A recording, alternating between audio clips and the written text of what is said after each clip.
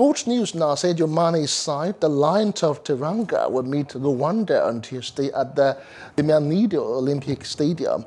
Rwanda have not qualified for the African Cup of Nations since 2004 and will be up against a Senegal side that won the most recent edition of the competition in February of this year. Rwanda drew 1-1 with host Mozambique in their opening game of the qualifying phase last Thursday.